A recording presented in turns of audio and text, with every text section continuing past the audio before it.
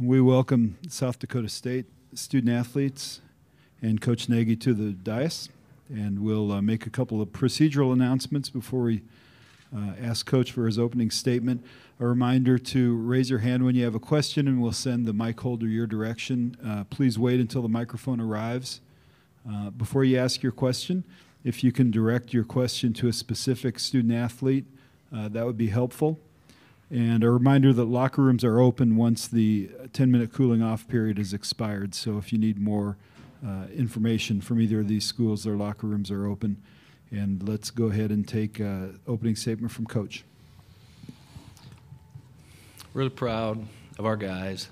And, we're just so bad offensively in the first half. I thought we really competed in the first half. And the whole game we competed. We lose by 1 on the glass. 11 offensive rebounds, shot the ball obviously better in the second half. We scored 52 points in the second half, so we clearly played better offensively. But, Maryland played well too. I thought, they hit timely shots, and I'm really proud of our kids that they didn't give up. If I had the final play over, I would have called a timeout. We go through these things. We know what play we're running. We knew what to do. But we just, we had personnel in there that we don't normally have in there in those situations. And so, if looking back on it, I would have been way better off for me to call a timeout and make sure we knew what to do. I just, I get in that point and I worry about them changing defenses or doing something and giving them an opportunity. So if we know what we're supposed to do, then we do it. But we just, we just had some personnel in there that aren't normally in there. All right, let's direct questions to South Dakota State student athletes Mike Dahm, George Marshall, and DeAndre Parks. Once questions for those three have been exhausted, we'll return to Coach.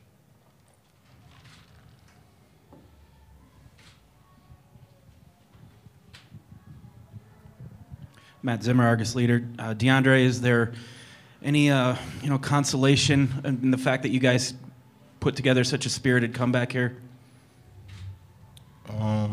Like Coach Nagy said, I'm real proud of this team. We didn't give up. When I'm guessing a lot of people thought the game was over at one point, and we kept fighting. And I'm just proud of this team.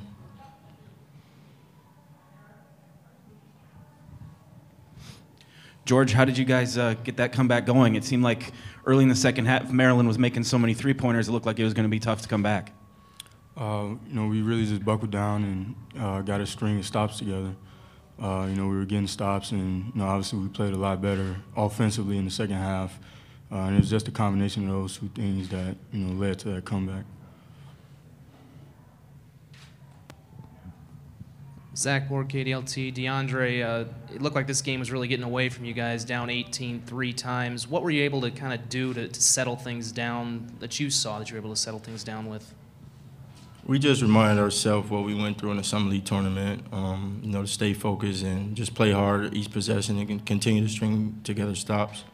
Coach Nagy also reminded us, we've been in this position before and we know what we got to do. And, we almost pulled it off, and, it was a tough loss, and that's it. More questions for student athletes? Mike, did you guys think you were going to, when it got it to within 5, got it within 2, and the crowd started getting into it, did you think you were going to pull off the comeback? Of course we did. We had that set in our mind. We can win this game no matter what, no matter who we play. And we had that set in our mind that we weren't going to go out losing. Just didn't happen. Mike, obviously you lose some great seniors on this team, but you'll be back next year. A lot of these guys will be back. What are you going to take from this as you really proved this school's mettle and prove that you can compete at this level? Well, yeah, we are going to lose great seniors. The leadership on this team obviously was all the seniors, but with us young guys, we're just going to have to come together and work real hard in the off season next year, and we'll be back at it again. All right, we'll dismiss the three student athletes, and once they've left the stage, we'll return to questions for Coach. Thank you, guys.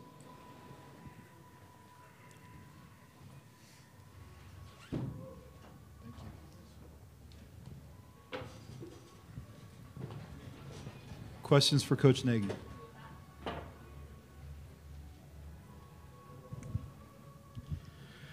Scott, what changed for you guys to get better offensively in the second half? Did you make adjustments, or did you just start making shots? We didn't really make any adjustments. Now we took less threes, which was good. We went inside more. And it wasn't. We talked about it a little bit because I thought the 3-point shots we got in the first half were good ones. Some of them might have been a little quick, but they were good ones, and we just didn't make them. But our guys. The one thing we talked about was we didn't shoot a free throw in the first half. Too many threes. We weren't aggressive at all. We were much more aggressive off the bounce and throwing the ball inside in the second half, and that helped. That helped open up the perimeter too, and we shot better in the second half. Don Marcus from the Baltimore Sun. There were 2 foul calls at the end of. One was at the end of the shot clock, and one was Melo driving the lane. Did it look to you that those calls were questionable in terms of how the way the game's being called, and then to make those calls in those situations? They explained to us from the beginning of the year that they were going to call it tight, and every coach is going to agree and disagree, and those calls certainly weren't why we lost the game, and so of all the people in that gym, that's the last job I'd want, is to be an official. And I think they do a great job, and so I think that we know they're going to call it close. If guys are going to come off a screen, keep your hands off of them. And don't count on it just being this time of game. They're not supposed to call a foul. They call it the way it's supposed to be called through the whole game. So I didn't have any problem with them. Coach Daniel Martin from CSN in Washington, D.C. When Melo fouled out, I don't think Maryland's been in a situation where Trimble's fouled out this year. In your huddle, we haven't been in a situation where George has fouled out either. So, at that point in your huddle, did you feel like you had backed them into a corner and you guys were in as good a spot as you could be at that point? Yeah, I don't know. I mean, there wasn't any talk about, okay, now he's out, now we have him. So I don't know if there was any switch that got flipped in terms of that. But I think, for them, I mean, they're so used to him having the ball all the time. We're so used to George having the ball all the time. And it's really what cost us not being able to get a shot there at the end of the game. And that's why I say if I had that back, I would have called a timeout just to make sure. But, it hurts them, no question about it, when he's not in there. I mean, he's a tremendous player. We had a hard time getting him under control off the ball screens. Scott, when you're trailing by 18 3 times, did you feel like this team was going to have enough gas to come back? I think it was still in double digits with about 8-7 minutes left. Yeah, I mean, I watched him do it twice in our tournament, and that's just what we talked about. We've been here, we know we can do it. Let's face it, those weren't Maryland, and we knew it would be a tough task. But the one thing we knew we couldn't do was just keep trading baskets with them. And I mean, I couldn't believe. I mean, they hit some tough shots. At the end of shot clocks, and Carter hit 2 tough shots at the end of shot clocks that really hurt us. One running hook, and so you got to tip your hat if they make those shots, because I thought our defense was really pretty good tonight. But if you're going to make a comeback, it has to start in the defensive end, not the offensive end. And yeah, you have to make shots, which we didn't in the first half. But we scrapped. Our kids did everything they could possibly do to win that basketball game. Coach, in terms of what Jake Layman gives them, it looked like as long as you guys were sort of concentrating on trying to stop Melo, get Melo out of the lane, Layman was going to have that, or Nickens were going to have those corner shots most of the day. Was it a sort of pick your poison kind of thing? Well, it really is. I mean, let's face it. I mean, here we are leaving a 6'9", tremendous shooter, great body, great athlete. We're having to leave him open because their posts are unbelievable, their point guard's unbelievable, and so yeah, it is pick your poison. And he, he's the one that probably won the game for him. He had some big shots and made big plays for him. Scott, I know every time you've made the tournament, you've always referenced back to the players who were there during the 20-loss seasons. What do you think this group will have done for your program going forward, playing this kind of a game and really further amplifying this program on a national stage? Are you talking about the seniors that we have now? The seniors, the team, yes, seniors, the team. Well, I mean, we have our work to do. I mean, we've got some very good young players coming, but I think I still harken back to. I mean, hopefully what George and DeAndre and Keaton and Jake will have done for us is just solidify that, and if you come here, you're gonna have a great opportunity to be successful, but you're also going to play with great teammates.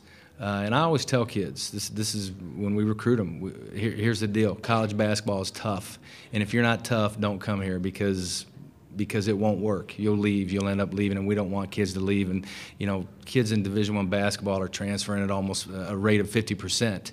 We're not interested in that. We want kids to come and commit and stay and be tough. And so the kids that like that message, they'll be successful at South Dakota State. But these 4 seniors have been that for us, and they've committed to our program. They've given us everything. We talked about after the game that this is what living feels like. It's what I talked about last year. When you put your heart into something, sometimes it's so exhilarating that you can't believe it, like it was a week ago. And when you put your heart into it, it's heartbreaking sometimes, like it is today. That's just the way it is. There's no in between. There's no in between when you really want to live, and these guys are feeling that today. All right. Thank you, Coach. Yep.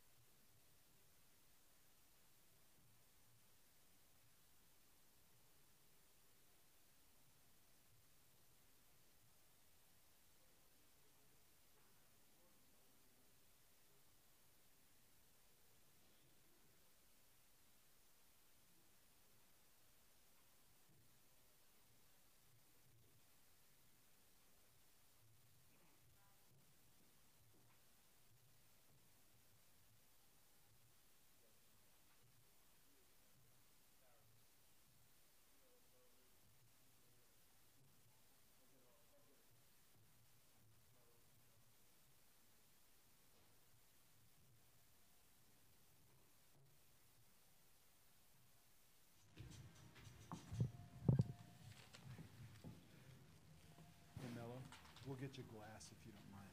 Yeah. We need 2 glasses. 2 glasses.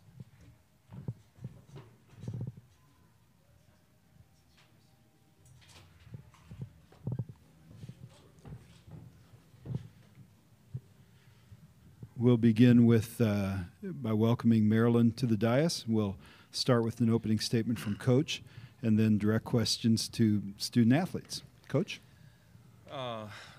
I'm proud of our guys. It's hard to win in this tournament, and I thought for 36 minutes we were really good, and had 11-point lead, and they hit back-to-back threes, and everything changed, and that happens in this tournament.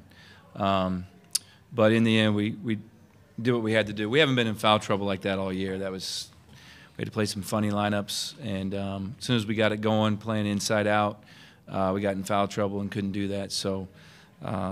We had to manufacture some things, but down the stretch we were just good enough defensively. Had a couple silly fouls, but we stepped up and made free throws, and just really proud of the guys that they're advancing and beat a really good team that wouldn't quit and made some big free throws and big shots down the stretch.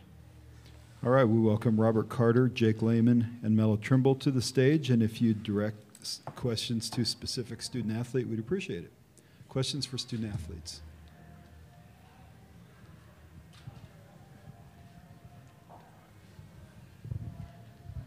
For Jake and for Robert, what was it like the last minute with number 2 on the bench? And for Mello, what was that last minute like for you?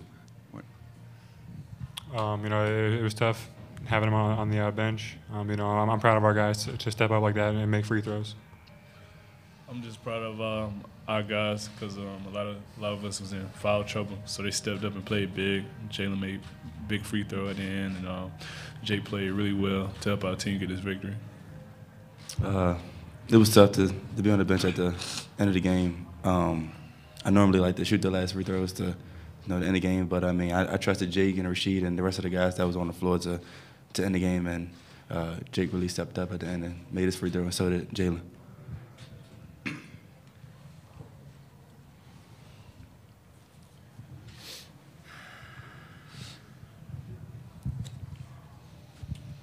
Yeah, question for Jake. Can you take me through the last possession? What happened there? And defensively, how were you guys able to kind of key on them and get that stop?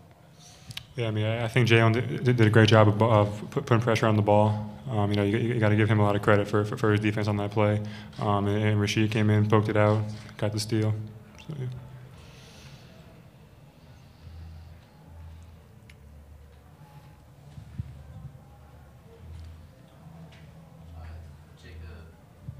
South Dakota State coach said that he felt like you were the one who helped him with this game because of how much they keyed in on Melo and guys in that post that it left you open for shots. And he said it was kind of pick your poison. So did you know kind of coming in or have a feeling coming in that you were going to be the guy who maybe they would control you because they had to key on something?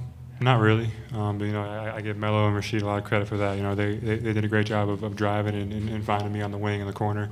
You know, and I was playing with confidence today. Shot felt good. Jake, a year ago you took one shot in the first round, and then today you look like you were just looking for the basket the whole game. What's the difference between you now and back then? More mature, confident player. You know, I'm trying to play with better pace now. You know, I think I'm playing well.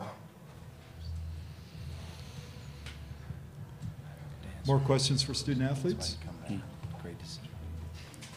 All right, we'll dismiss these three and then direct questions to Good job, Coach. guys. Let's get out of here. Thank you, guys. Thank you.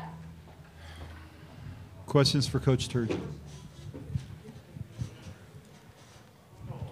Mark, as you guys tried to close the door down the stretch but didn't until the very end, are there any symptoms similar in this game to against Nebraska where the same sort of thing happened?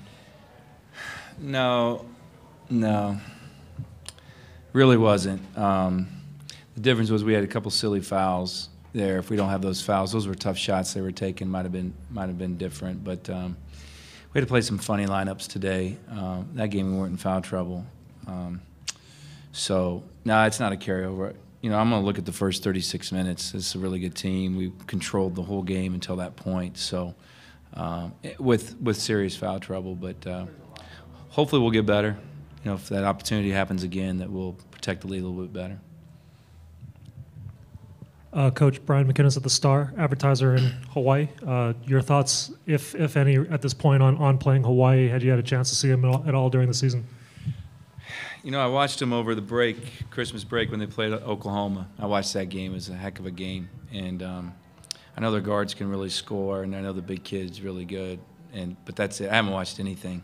I barely watched any of the game today because, you know, you're trying to stay focused on the task at hand. So we'll go back. My assistants will get me up to date. But they've had, was that 28 wins for them? That was a school record, right? It's pretty amazing. They got an amazing team. And great win for them. The coach is doing a great job, and you know, we're looking forward to playing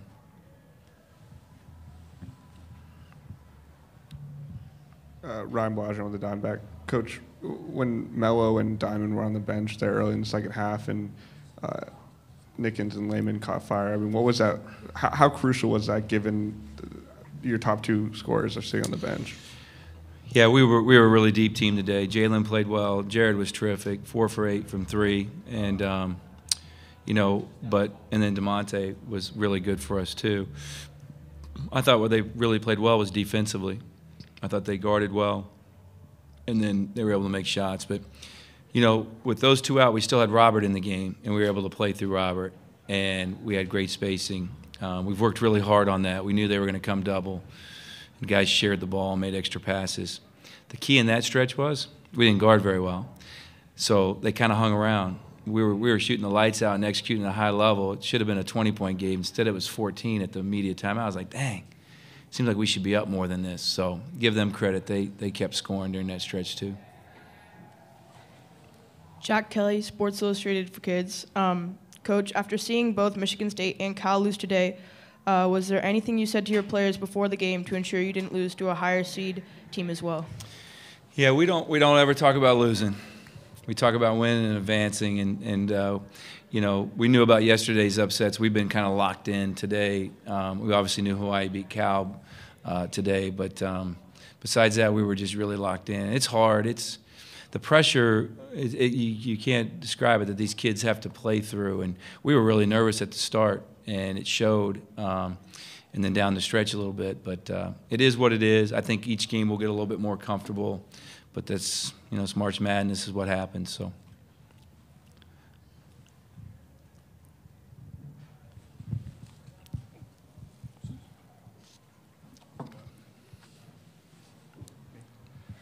Seeing anything different out of Jake right now? He's heating up. Obviously, a crucial part for you guys if you're going to advance is having him shooting well, and so far it's so good.